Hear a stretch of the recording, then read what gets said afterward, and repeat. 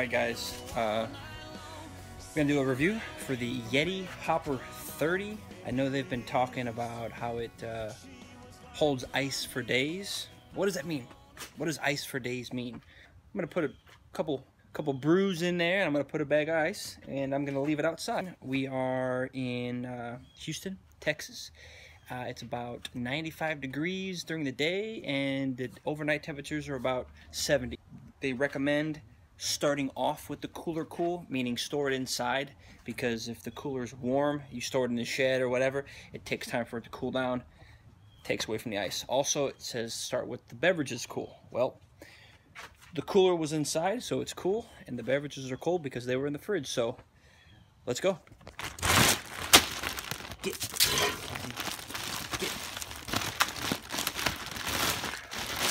I did notice that the inside of the cooler smells a little fishy. Kinda. Maybe it's just me. But anyway. In there like that, huh? Why not? First time using it. Throw that over there. Let's see.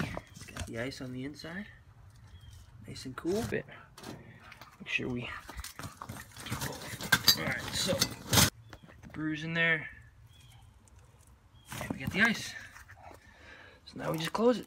Get this out of the way. Alright.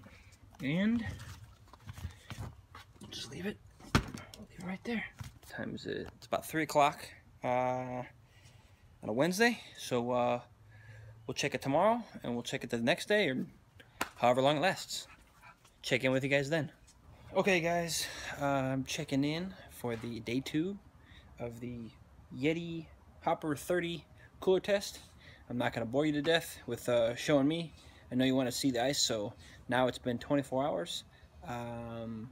Let's see what we have. It is sunny today, and I'd say it's about 85.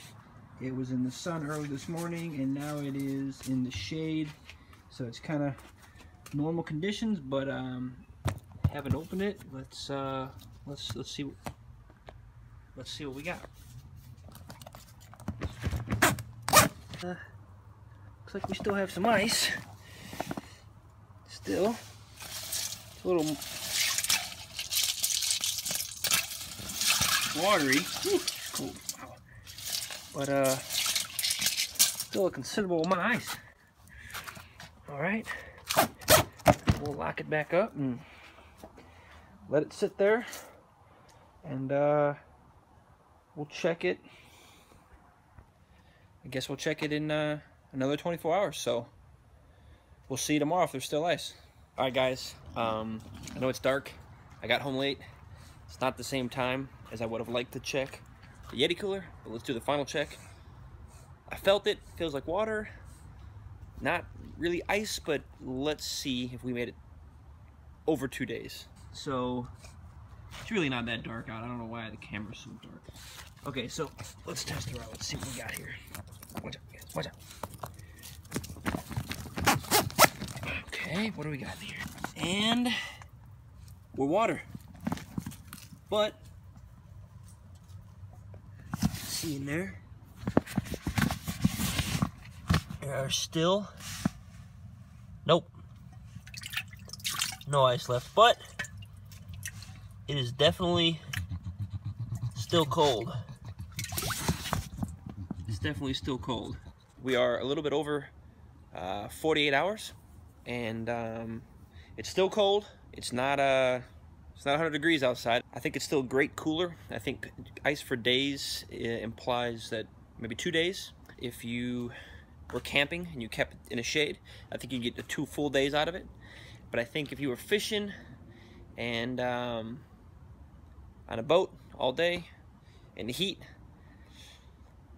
you'd get a full day, but I don't think you get 2 full days. You definitely would get a full day. I also want to point out that I had a small bag of ice in there. I didn't really have the 2-to-1 ratio. I could have put 2 bags of ice in there, or 1 big bag. I wasn't even halfway full with ice, so that probably plays a factor into it. But all in all, I think it's still a great cooler. When I go on a fishing trip, maybe in Florida, whenever I go, I'll make another video and I'll let you guys know my thoughts at that point. So hope that helps you guys. See you next time.